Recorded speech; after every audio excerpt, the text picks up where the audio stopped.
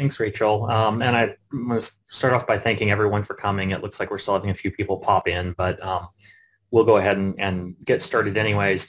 As Rachel already said, my name is Noah Zerby. I teach in the Department of Politics, and it still sounds weird to say at Cal Poly Humboldt rather than at Humboldt State. I'm also affiliated with the International Studies program. I have been for as long as I've been at HSU, I think.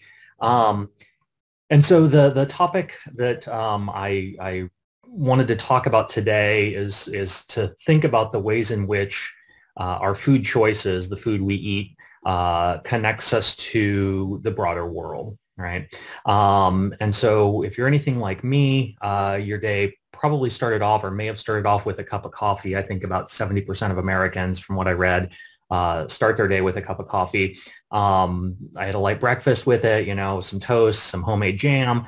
But this sort of, innocuous breakfast, right? This sort of everyday action of starting my day with a cup of coffee, connects all of us to these broader economic, political, cultural, environmental questions in ways that we don't often pause to think about. And so that's what I want to talk about today. That's what I want to focus in on, is the ways in which these connections, these global connections, are all implicated in tea or coffee. I see people talking about drinking tea instead. Tea works the same way, right? I mean, in different regions of the world, but largely a similar kind of phenomenon. And so we're going to talk about the ways in which our food choices connect us to these broader political, economic, cultural, social, environmental questions.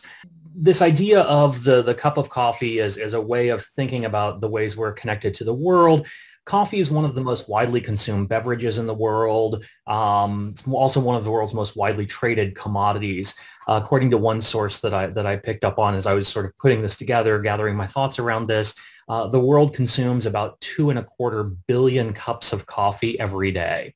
Coffee, tea, whatever you're choosing to drink, you're certainly not alone in those decisions and the ways in which those connect you to the world. My choice, or my making coffee this morning, my choice to have coffee this morning, was the final step in a massive global commodity chain that transcends many years and literally thousands of miles. The coffee I drank this morning was probably picked from a tree that was planted at least 5 years ago. That's sort of how long it takes a coffee tree to reach maturity so it can fruit. And it generally lasts somewhere in the order of 20 to 25 years of sort of productive life before you have to start over. The coffee I drank probably was grown in Brazil, Vietnam, or Colombia, which are the three leading coffee producers in the world. And indeed, most of the coffee we consume in the world comes from the world's tropics, where the combination of particular soil varieties, warm weather, high elevations, all sort of create the ideal growth environment for coffee trees. And while there's more than 50 countries that grow coffee, about 85% of the world's total production comes from these major growers, and about 2/3 of global production comes from just those three countries I mentioned: Brazil, Vietnam, and Colombia. The way in which coffee is grown can vary a great deal from place to place, obviously.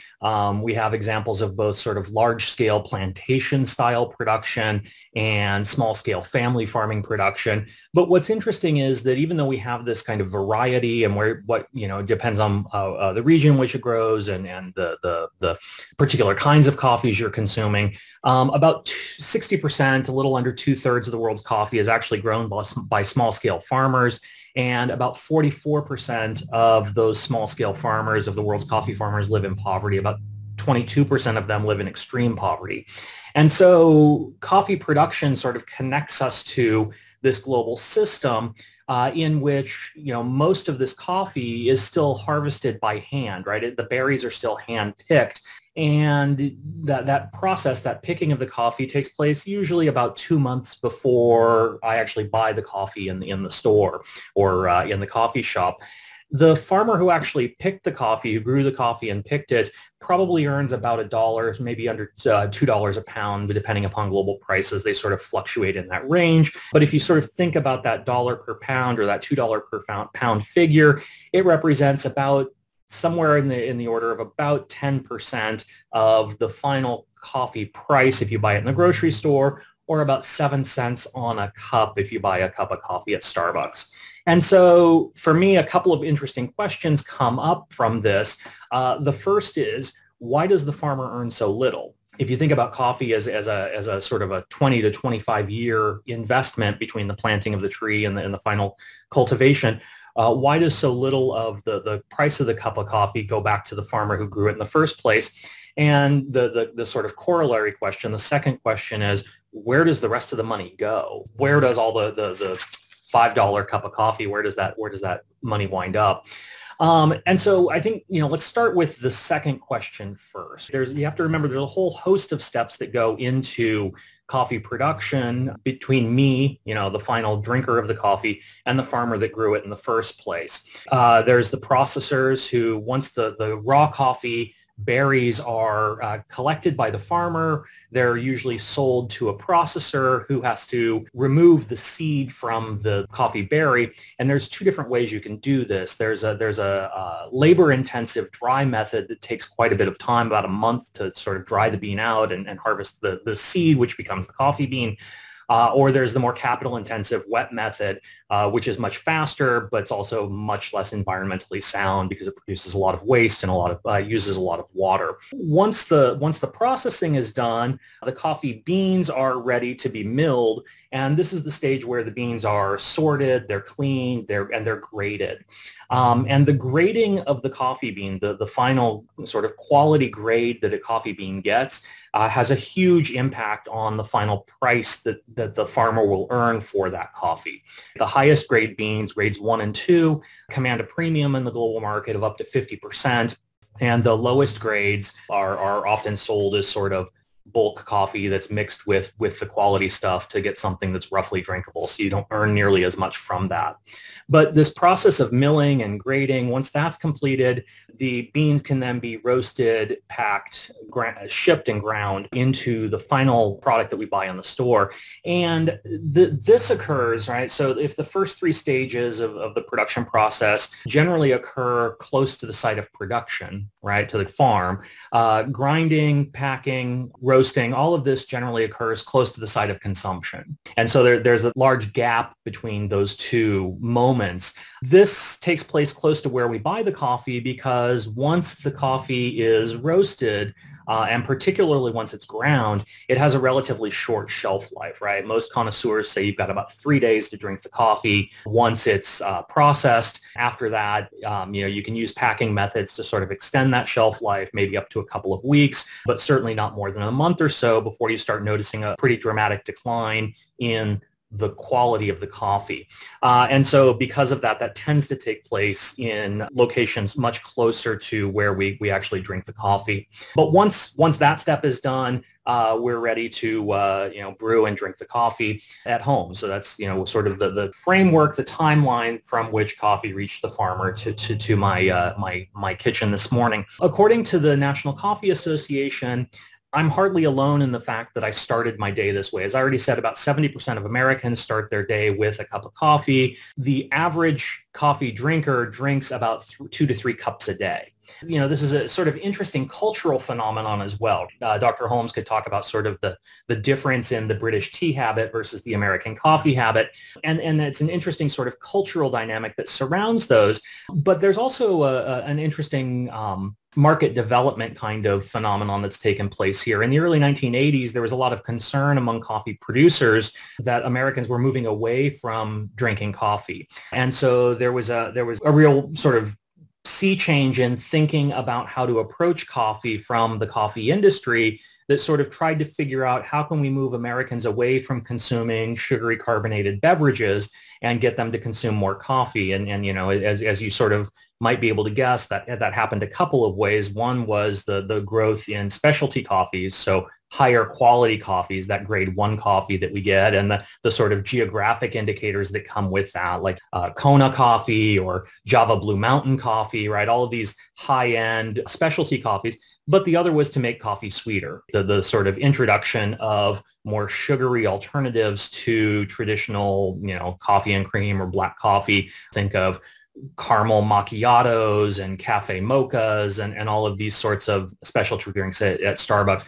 And all of this was successful, right? All of this resulted in this dramatic increase in coffee consumption in the US. Now, if we sort of step back and look at this timeline, this sort of way of thinking about the various stages of the coffee production process, in addition to the stages I've mentioned here, I presented quite a simplified sort of diagram of how this works. There are, of course, numerous intermediaries and agents and handlers and exporters and food inspectors and all of these that operate in the intermediate spaces between the stages I've identified here. And of course, each takes a slice, if you will, of the final price of the coffee.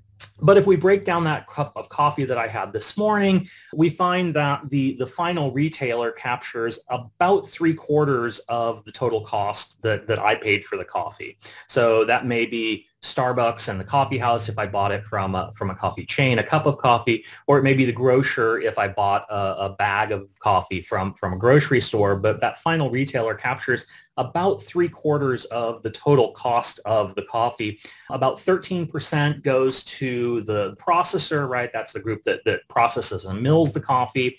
And about 6% to the processor, about 13% to the roaster. About 1% gets tied up in transportation, and somewhere between 1% and 2% goes back to the farmer. So that's that figure that I started with. And we can think about coffee as being just one example of this much broader trend that exists in sort of global food network. We could actually do the same thing for nearly any food item that we choose to eat. Our food consumption connects us to these global networks, these globalized networks of production. Strawberries and tomatoes from Mexico, red peppers from Chile, grapes from Peru, apples from New Zealand, so on. We can keep going with all of this. A 2018 New York Times report found that about half of the fruits that we consume in the United States and about 40% of the vegetables we eat are imported to the United States, right? So they're produced abroad and brought into the US, often from thousands of miles away. And this is relatively simple on sort of the food chain, right? If we're talking about raw fruits and vegetables, or even coffee, we're talking about goods that are not that processed, they're not that complicated. A much more interesting example might be a taco, which there was a group at the California College of the Arts a couple of years ago that looked at the anatomy of a taco, or the distance a taco travels, right? They purchased a taco from Juan's Taco Truck in San Francisco's Mission District. And when they broke down the ingredients and the sourcing of all of that, they found that the taco that they bought actually the ingredients traveled a total of 64,000 miles to reach that final site, that final moment at which the taco was purchased. Some of the ingredients like the salt and the cheese came from relatively close, right from the kind of broader San Francisco area, but others came from much further afield, right? Avocados from Chile, rice from Thailand, all sorts of examples that were purchased from long distances away and brought to the final moment here of consumption, even though there are lots of opportunities to purchase those things much closer to home. California is a major rice exporter. Most of the avocados we purchase today, as we'll learn in a couple of minutes, come from Mexico. This taco is just one example, perhaps a particularly interesting example of this broader trend towards kind of global production and consumption in our food network. And one other example I wanted to share, a particularly egregious example that was making its rounds around social media a couple of months ago, was this example of prepackaged pears that were purchased in the United Kingdom, grown in Argentina, packed in Thailand, right, and then finally sold in the UK, a total journey for these peaches of more than 25,000 miles. Of these pears for more than 25,000 miles. Not to mention all of the excess packaging we increasingly see, pre-peeled oranges, individually wrapped bananas and carrots, pre-washed and pre-cut lettuce, and a host of other food conveniences, all of which exist to make our lives as the final consumer a little bit quicker, a little bit easier, but all of which comes at a significant environmental and even a public health cost. Such packaging increases dramatically, and I contend largely unnecessarily, the amount of plastics and styrofoam landfills, and cross-contamination associated particularly with pre-packaged salads and pre-washed greens and sprouts is a leading vector for Salmonella, Listeria, and a host of other foodborne pathogens. These general trends are even more intensified in the area of processed foods, which often travel much further distances over greater times and rely on even more packaging than their less processed counterparts. And don't even get me started on the can of Coke that you see in the image here. I have no idea why someone would feel it necessary to individually wrap a can of Coke, but there you have it. Now, to be clear, our food in one sense has always been globalized, or at least always subject to these kind of tendencies, these forces of globalization. Food crops have spread around the world from their geographic points of origin to such a degree that we often forget that the foods themselves, the foods that we eat, often originated and somewhere else and often looked very different before we started domesticating, selecting, breeding, engineering them. Before the first Americans domesticated corn, it was a barely edible plant, similar in texture to a raw potato.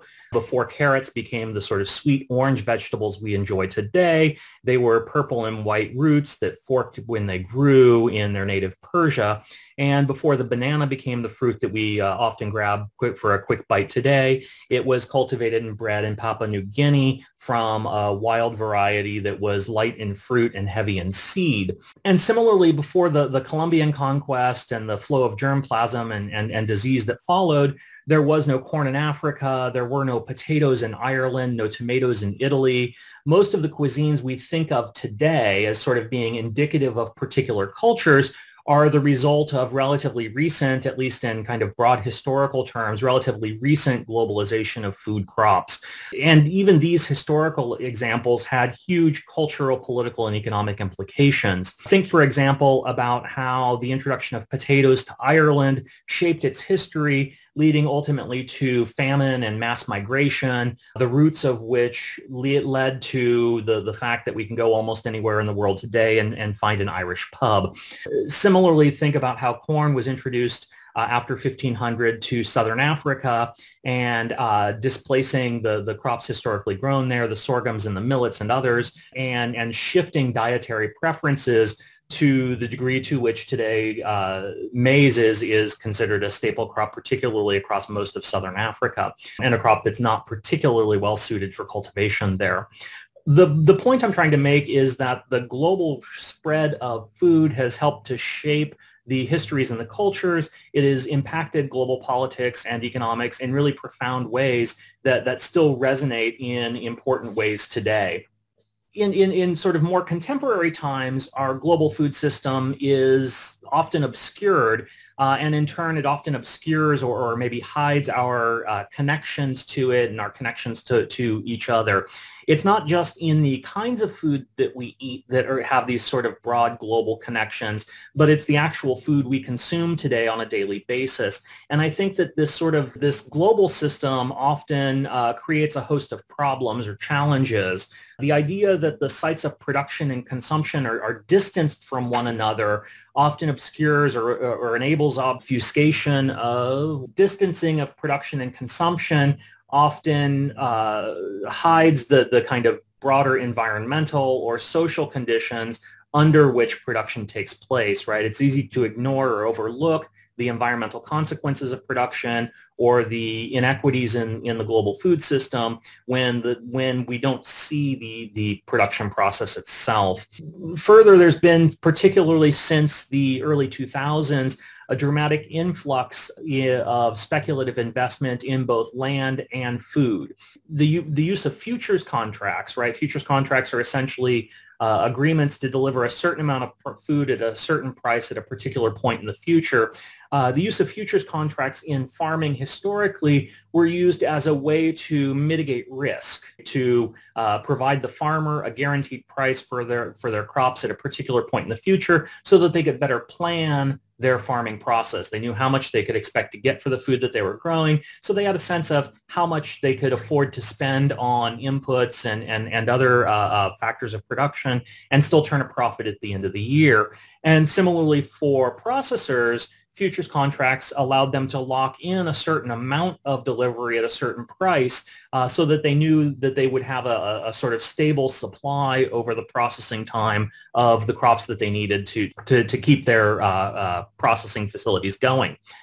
After the early 2000s, many of the restrictions on speculative investment in agriculture were weakened, and we saw this massive influx of speculative investment to agricultural markets and to land, overwhelming the traditional use of futures contracts as a way to mitigate risk, and as a result, introducing some really dramatic fluctuations in pricing over time, really disconnecting what are called spot markets and future markets, and leading to these wild swings that we see in agricultural prices today, or crop prices today. Our global food system has also effectively ended seasonality in our food choices. We no longer have this need to wait until a particular crop comes into season in order to enjoy it, right? Refrigerated shipping containers and new methods of processing allow us to enjoy what were historically seasonal crops year-round. So things like strawberries you can find in the grocery store year-round now, and you don't have to wait until spring to enjoy them anymore. All of this, of course, comes with a big environmental impact. According to the UNFCCC, the UN Framework Convention on Climate Change, agricultural production accounts for more than 20% of global greenhouse gas emissions, with much of that impact concentrated in methane releases from the meat industry. Agricultural production is also associated with eutrophication in oceans, particularly where rivers flow through agricultural land, drain off nitrogen that's put into the soil in the form of fertilizer, and release it into the oceans, which destroy the fisheries, the fish habitats there. All of this is normally treated as an externality in the production process and are generally not accounted for in the price of the food, the price that we pay for the food we eat. And finally, as we've already noted, the globalized food system is rooted in a highly unequal system of labor, which is both racialized and gendered in particular ways. In the United States, for example, farm workers are disproportionately migrant laborers and persons of color, and farm owners are disproportionately white. Globally, small farmers tend to be the poorest members of society, and in this sense, the food system, both production and consumption, is intimately linked to these broader racial, gender, and economic inequalities in both the United States and globally. Returning to my cup of coffee for just a couple of moments, we can see a whole host of these issues that I've just talked about play out. Until 1989, coffee prices were regulated by the International Coffee Agreement, which was essentially an agreement between the world's coffee producers, right, the leading countries that grew coffee, and the major coffee consumers, the countries that were the biggest coffee importers. What the International Coffee Agreement did was to essentially maintain, through the use of quota systems, price bounds, right, a stable price range for coffee producers. The agreement grew out of a host of earlier agreements that actually predate World War II, but it formally came into existence under the International Coffee Agreement in 1962, largely under the leadership of the United States, which feared that unstable or low coffee prices could drive countries towards communism. So this is largely a question that has to be seen in the context of the Cold War at the time. But the end of the Cold War eliminated that concern for the United States. And so in 1989, the U.S. withdrew from the International Coffee Agreement, effectively ending the agreement, right? The U.S. was the leading consumer country in the agreement. And so when the U.S. withdrew from that agreement, it effectively led to the breakdown of the ICA for all intents and purposes. Immediately after that happened, coffee prices fell by about 50%. But perhaps more importantly, coffee prices began to fluctuate much more wildly than they had previously. The result of this was a so-called coffee price roller coaster where prices would swing wildly up and down from year to year. Farmers were unable to shield themselves from these dramatic price fluctuations, and so they could see record prices in one year, like 1994, where frosts in Brazil and the Rwandan genocide forced global coffee prices much higher, but then quickly collapsed the next year. And as an aside, I'll just point out this is the average daily price for coffee per pound, but this graph shows from 1973 until I think yesterday. But note that this is not adjusted for inflation. And so when we adjust for inflation, real coffee prices today, while relatively high by recent standards, are quite low by historical standards and well below the peak levels of the early 1970s when we adjust for inflation. The price today is about $2.50 per pound, but if we convert that back to real prices in the 1970s, it was about 50 cents per pound. It would be the equivalent of about 50 cents per pound, or about $1.25 per pound in 1994. So that's the impact of inflation. Now, I could have chosen any number of other foods to illustrate this tendency, these challenges in our global food system, some of which we've covered in my food politics class this semester. Bluefin tuna pulled from the North Atlantic before being flown to Tokyo's sushi markets, fish markets for grading and processing, and then the processed fish being flown back to the United States for sale in high-end sushi restaurants in Los Angeles or New York.